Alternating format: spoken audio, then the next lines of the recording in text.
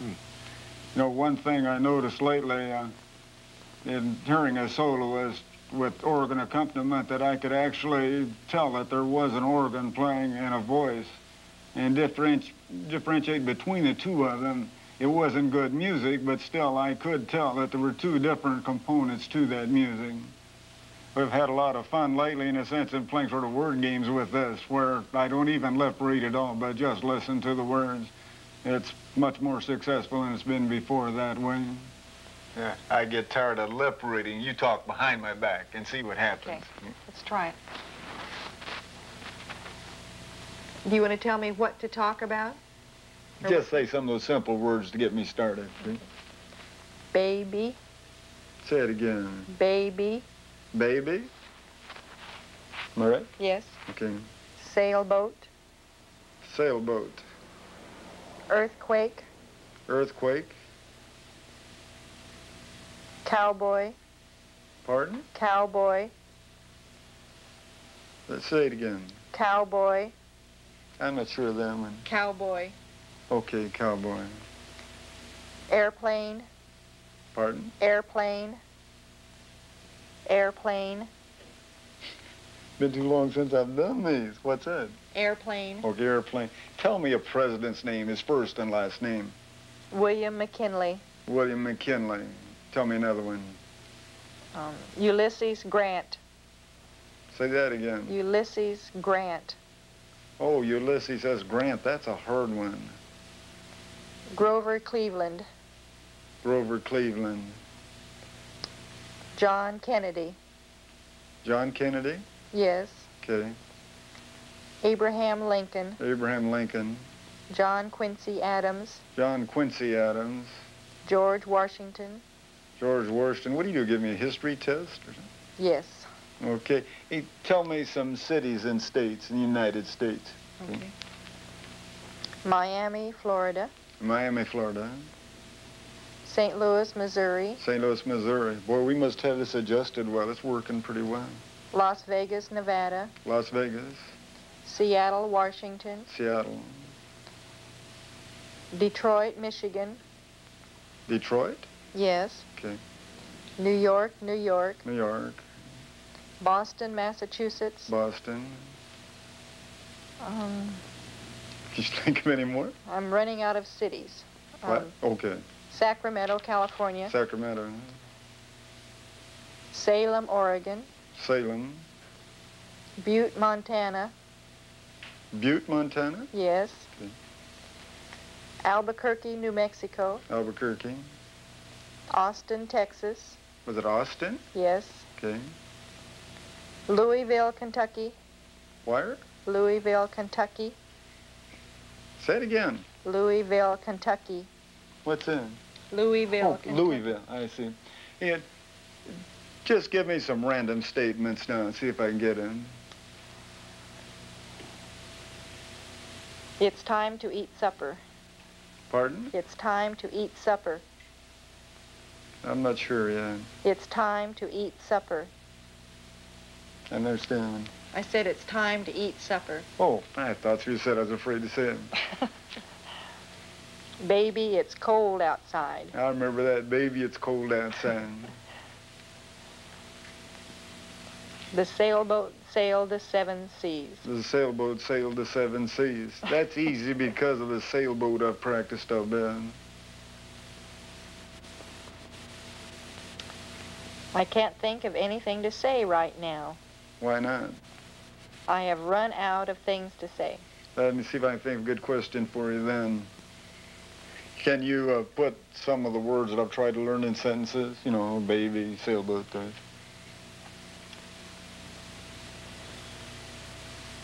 The earthquake Ruined the city. Okay. No, that was working pretty well right then. I must have it adjusted pretty well. Very good. Music has made a big difference, hasn't it? You've been able to appreciate music a lot more. Do you understand the words, or do you just get the pitch and the song? There's a little bit of pitch, there's a little bit of word clue, there's a little bit of tempo. You finally put enough clues together, and you hope you're pretty close to knowing what's going on. You know, that's funny. That's one of the differences between this system and lip reading. It used to be I liked shorter words, I think, and shorter sentences because, I don't know, I didn't want too intensive a clue. But now longer words have more clues and I don't get lost in them. And if a person continues to talk, that there are just more clues coming through and it helps you put everything together much better. Good. Boy, it sure makes a difference. Like last week when that committee was visiting our library and evaluating the work that I do, and having people talk to me and be able to understand most of their questions and all, and really communicate with them. It makes you pretty self-conscious when people are trying to get through to you and you don't get it at all. But this is much different. Hey, I'm really lucky now. So many people are growing mustaches, and I felt like carrying around scissors to cut everybody's mustache shorter so I could see their lips. But I get enough help now that I can still get through to those people. Now, you know, I phoned you this afternoon. That was really an experience because, you know, I thought you were answering. And then all of a sudden I realized that it wasn't your voice. And then, you know, I asked who it was, and I wasn't getting the name I expected. And then finally I realized that it was your mother. Then it's completely different. Can you tell it's me, though, when I do answer? Well, I'm not sure whether it's the tone of voice or whether it just doesn't seem quite right, you know. But I felt like asking, you know, is this really the home that I'm trying to phone just in case with someone completely different? Can you tune a car now better than you could before by listening to it? Well, I think I could be starting someone's car without a tachometer like I like to use, and at least I wouldn't rev it up and ruin their engine by overspeeding it because I would hear it. Before, if I didn't feel the vibrations, there'd be no telling what I could do.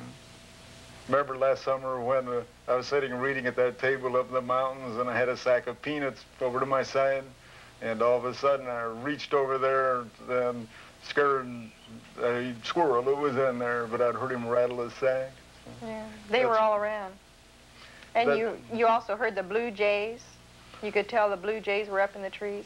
Well, I even picked up blue jays again a couple of weeks later in a different place and realized immediately it was a blue jay squawking. Yeah. Hey, you know, another thing that really pays off to me, you know, I ride my bicycle to work and I'm going down the street. People used to look at me funny when I'd pass them like there's some funny noise, I thought. And finally I realize now that my chain is not right when I'm shifting gears, but now I can hear whether that's silent or whether I've got the chain in between gears and rattling funny. Be a lot better for my bicycle, probably. It really makes quite a noise when you're not in gear.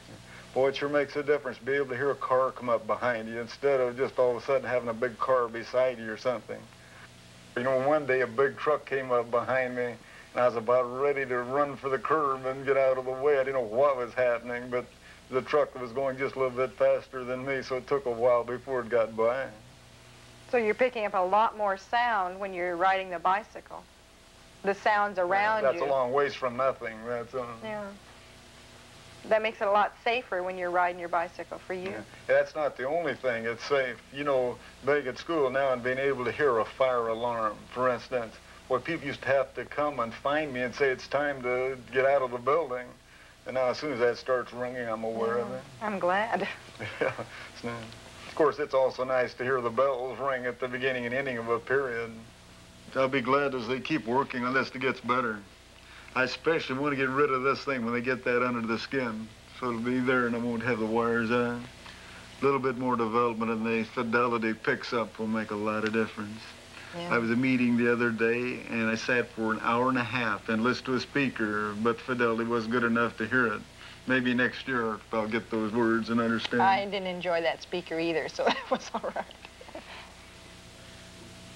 The final step in the development of the cochlear implant is to develop a unit which is entirely implanted under the skin.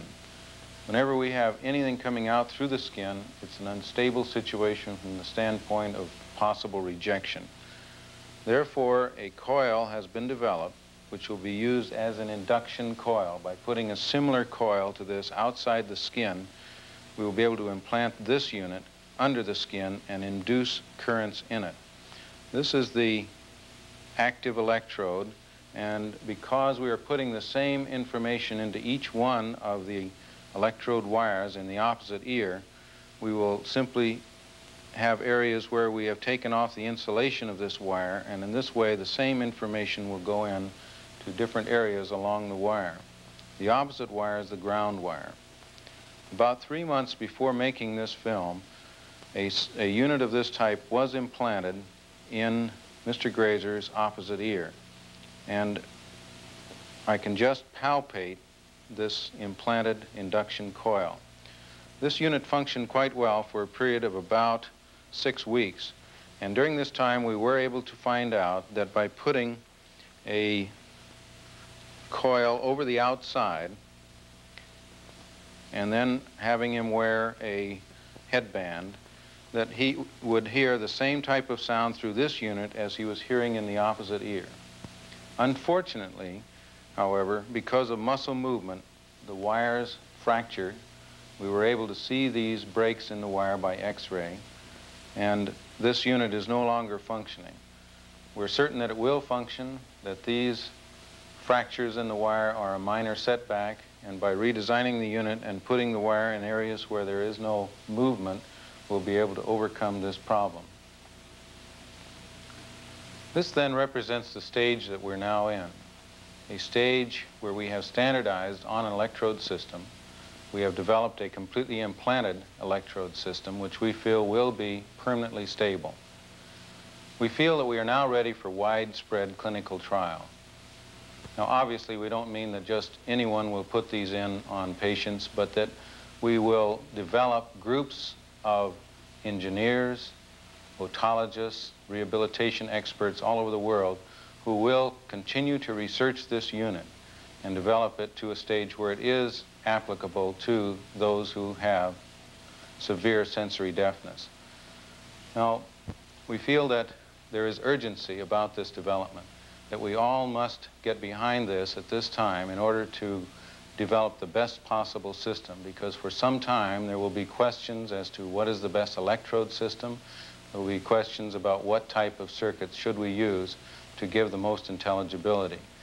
Once these questions have been thoroughly researched and we develop a stage of expertise and of accomplishment with this unit that is practical, and obviously it is practical now, we hope to make it better, then I think we will be in a position to help those who are severely hard of hearing in a way which has never before been possible.